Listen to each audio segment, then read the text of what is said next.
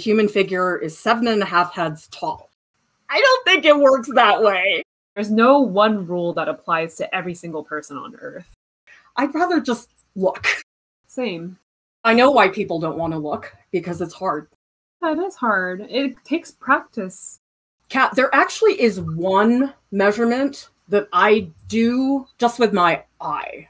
We have the center line, and then on the pelvis, there's a bone here, the symphysis pubis. This, generally speaking, is usually the midpoint. From the top of the head to the symphysis pubis, and the distance from the symphysis pubis to the feet are equal. I just eyeball it. I don't actually measure. Figure drawing is all about proportion and comparing to other body parts. Like, you can't just draw a leg. You have to see where that leg is compared to where the head is. On the back of the figure, you also have a midpoint, and it is halfway up the crease of the backside. I just choose one point, and then I compare everything to that point. You and I are drawing full figures with nothing prop. Why would that help with proportions? Proportion is all about referencing back to other things. We need the full human body. To draw one thing correctly, you need the other things in comparison. Do you see this crease? My elbow's too high, so based on where this crease is, I'm going to move my elbow down.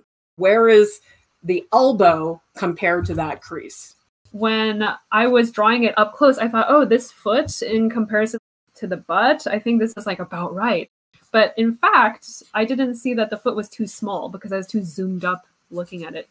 If you're really up close to your drawing, you're only seeing a piece of the figure. And when you get further back, you can see the whole thing. And then you start to see relationships. Draw the cast shadow, or where the body touches some sort of object or the floor.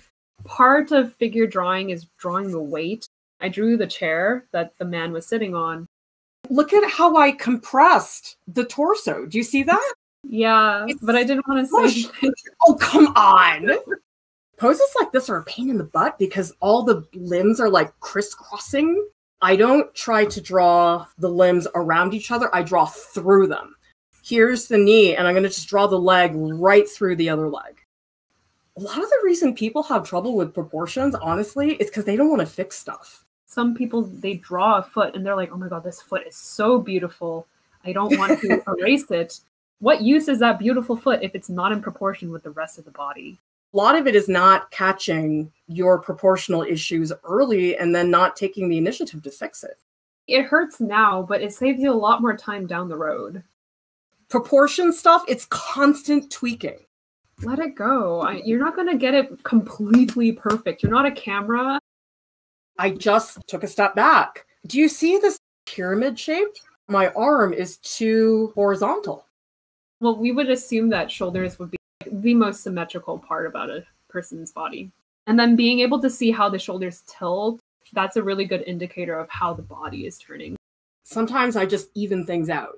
I put the head right down the center, or the same width, but it's not like that. His head is actually way further to the left. So you have to catch yourself.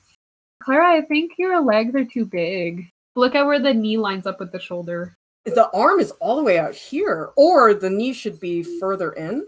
Maybe right, so either make the legs smaller or the shoulders bigger. I made the head far too small, and since it's digital, I'm just gonna resize it. Now you're just rubbing it in my face. See what it was before and after? Do you see that?